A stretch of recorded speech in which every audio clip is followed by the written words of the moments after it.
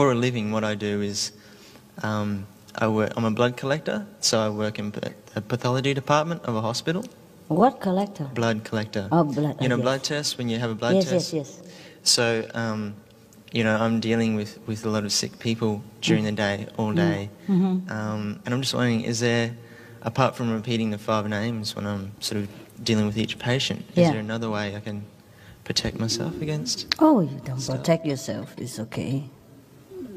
You mean from the sickness or from the illness? Because sometimes you just get some patients and, you know, you just want to... You worry. Not okay.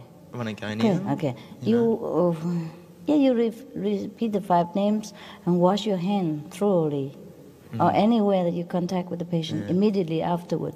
Yeah, well, I do that anyway. That's what you have to do. Get some, if you can, at the end of the day or any time, some lemon.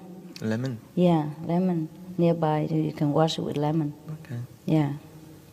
It's cut the energy better, cut the psychic connection. Lemon and salt. Okay? All right. Yeah, but little. Just a few drops and some salt, yeah? And quickly, and then rinse. And then shake your hand 7 times. After that, to cut the psychic connection. If that makes you feel better, do that. Okay? Yeah. It does help. If you don't feel so good, do that. Yeah. All right? All right.